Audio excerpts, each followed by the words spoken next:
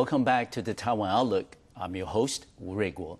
In this segment, we will continue our conversation with Dr. Lin Wen-cheng, who is the president of the Taiwan Foundation for Democracy. Wen-cheng, I understand that you have been a professor of political science and mainland studies at the National Zhongshan University for many years. How do you then, both as professor and also the president of the foundation, look at the changes, however much or however little, that happened in China since Chinese economic development that happened in the last 2 decades? Well, I think we must be honest. Yes. China has been changing a great deal Yes. in the past 3 decades. I think that's by comparison. You compare China now, 30 years or 30 years ago. Yes. That's a totally different China. Of course. Before 1978, that country, the economy was on the verge of collapse. People lose hope in their own countries, quite poor. But now China is an economical, superpowers. No doubt. So no doubt about that. We must, confirm or we must give China the credit for economic changes. And I always believe that in the long run, China would become a democratic country. Following, the economic success, of course, for the time being, China is still not a democratic country. But yeah, I think it takes time. So maybe it's 2 decades or 3 decades. Definitely, I don't think, put hope on the first generation leadership under, with Hu Jintao as a core, because the first generation leadership went through, one after another political movement. Yes. So they believe that democracy might, bring chaos. They have that kind of perceptions. Yeah. But I think maybe the 5th generation is still China is still not ready yet. When the 5th generation comes to power in 2012, maybe we need to wait for 2 or 3 generations. When the new leaders who are not afraid of democracy, who understand what is real democracy, then we can have hope. But it takes time. Okay. And how about the human rights situation in China? I know this is a very, watched and also very sensitive topic around the world. But you and I both been studying democracy for many, many years. We understand that democracy doesn't happen overnight. And maybe there is, there are some signs of emerging pluralism in China, different views on the same, public policy issue. But as far as, democracy, like you said, it's far from, a full-fledged democracy in China today. But how about, human rights? How about religious freedom, especially with reference to Falun Gong? That is something, of course, a lot of people pay attention to around the world. Yeah, China's human rights condition continue to upset a lot of observers. Of course, I'm the one who is a little bit disappointed with China's human rights conditions. In some area, of course, you can say that China's human rights situation improve. For example, to respect women's rights, or to more serious review death penalty. They have some progress. But on the other areas, for example, religious freedom of religious, or especially Falun Gong's case, there is no progress. 2008, when Beijing hosted the Olympic Games, international communities, had great expectations, thinking that China can improve is human rights because China hosted the Beijing Olympic Games. Because in 2001, when China tried to win, the bid to host the Olympic Games, the government promised that China would improve its human rights conditions, but it did not. No. It did not. It sacrificed a lot of people's human rights, including the farmers, including those who lost their lands, because China would like to build arenas for the Olympic Games, and Beijing would like to guarantee or make sure that the Olympic game is successful. Yes. So it cross more than 1,000 websites and control the freedom of expression. Yeah. So this is indication that China is a long ways away from being a democracy.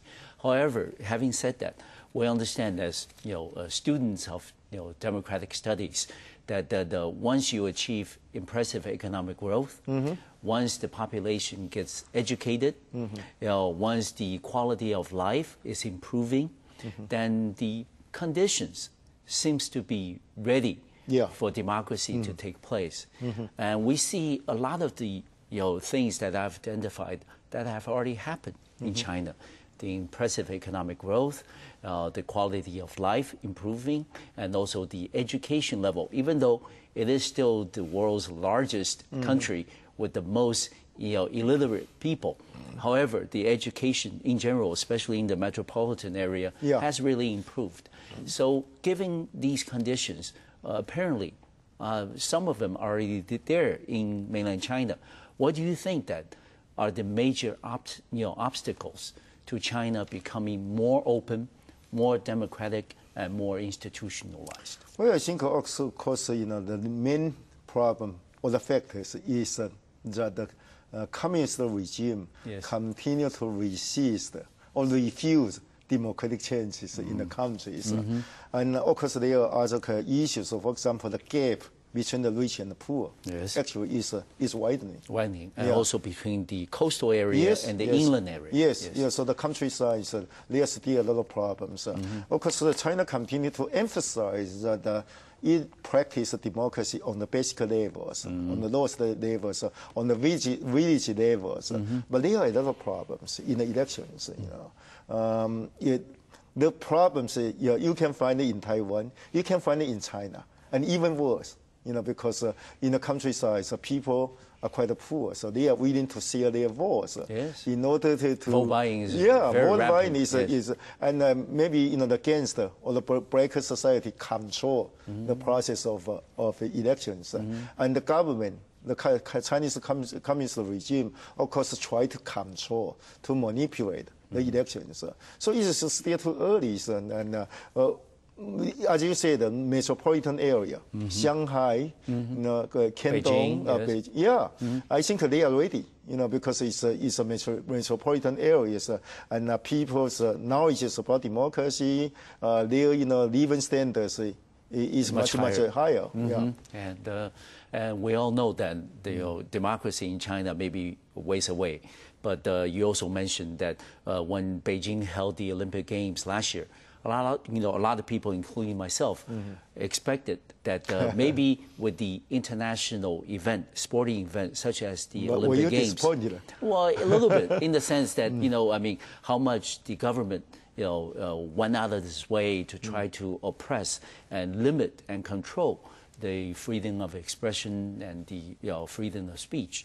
But the fact of the matter remains is, if we look at cross-strait relations, especially since President Ma Ying-jeou came to power last year, is the fact that we have certainly expanded our contact across the Taiwan Strait. There are more people going to China, and also more people from China coming into Taiwan, now maybe as tourists, but maybe in the future as business investors or executives. So with the increased contact and more integration between China and Taiwan in the future, do you think that there is potentially a role for Taiwan to play, and also for the foundation to play, in terms of helping to bring changes towards democracy in China? Well, first of all, of course, our foundations would like to play a part in democratizing China. So our board of trustees meetings did reach resolutions or conclusions asking us to have more exchanges with the organization or academic communities in mainland China. Tell you, maybe it's not secret.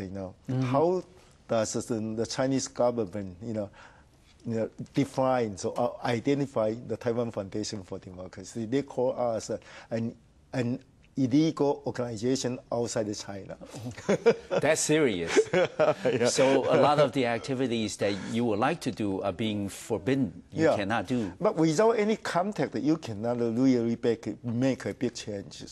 So we would like to reach out. We would like to talk with their scholars, or their the so-called non-governmental organizations. Yes, there is no really NGOs in mainland China, but we would like to work with them.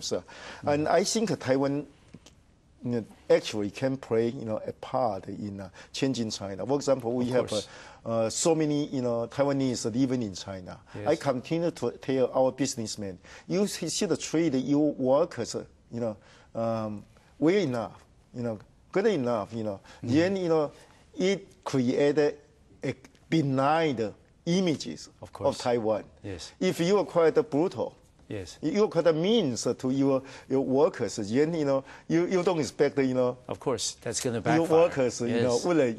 would think that Taiwan is a good country. So Taiwanese will be good people. So our businessmen can make a change. Yeah, can play a role. In the early 1990s, President Lee Teng-hui did have that kind of strategy. That is what we call the peaceful evolutions. Yes. But it did not come true. But now President Ma has the opportunity, because China, is willing to, have exchanges or cooperations with President Ma's administration. So we can change China by contacting the society and the people in China. Okay, good. Well, on that very promising note, we're going to take a short break. We'll be right back to the Taiwan Outlook, and we will continue this conversation with Dr. Lin Wen-cheng. We'll be back in 2 minutes.